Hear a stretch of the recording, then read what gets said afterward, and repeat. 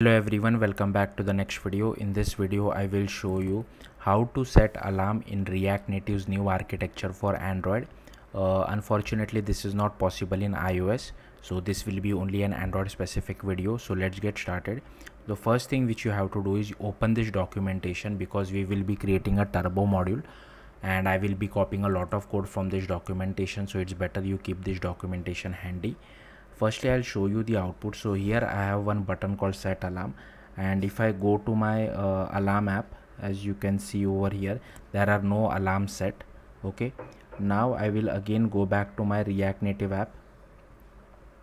I'll open it, and if I just click on set alarm, here you can see it has set alarm at 7 o'clock on 30 minutes, or however you say it. Okay, so if I go back to my alarm app, okay, so if I go back to my alarm app, here you can see it has set up an alarm of 7:30, and it has also set this wake up message. Now let's see how to do this. So firstly what I have done is that we will have to create a turbo module. So for that I have created this folder called rtn my alarm. Inside that I have created a package.json file. Again I have copy pasted everything from the documentation, only this name changes, this name changes, and this name changes, and this package name changes. Okay, then I have created one js folder. Inside that I have created a typescript file, again copied it from docs, only this method name has been changed and this specific name has been changed. Then I have created an android folder. Inside that I have created this build.gradle file first. Okay, again I have copy pasted it from docs, so only this Gradle version has been updated, and compile hdk version I have kept it as 34 because that is the highest at the point of me recording this video. And the namespace is rtn my alarm. Here I am using kotlin android because I want to use kotlin, as well as I have added the kotlin standard lib as well. Then I have created this folder src main java com rtn my alarm, and here firstly I have created this my alarm package.kt file. So again I have copy pasted it from docs, only this name has been changed, this has been changed, this and this has been changed. Rest everything else remains the same. Okay, I want to check one more thing. Now you don't have to do this because you won't be able to see this code inside your Android Studio.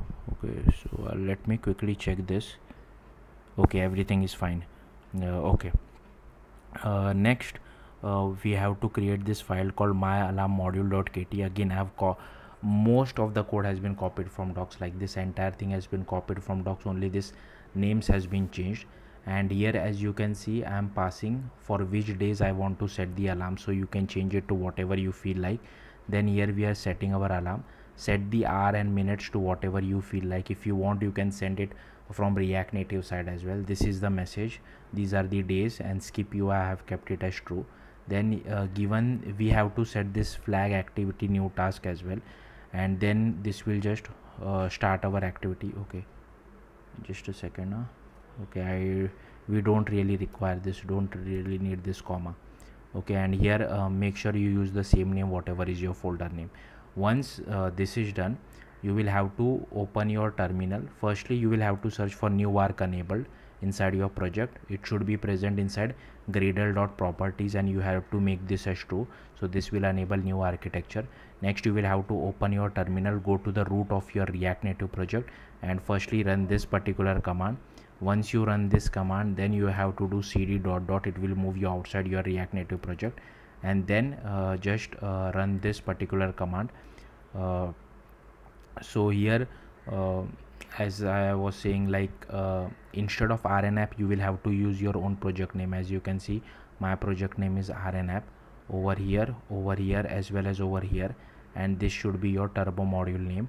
Once this is done, you will have to cd to the main android folder, which is this one, and then run this particular command. So this will do code generation for android. Now the other thing which you have to do is go to android app src main android manifest.xml. Here you will have to add this set alarm permission, as well as you also need to add this queries of set alarm. Okay, these two things.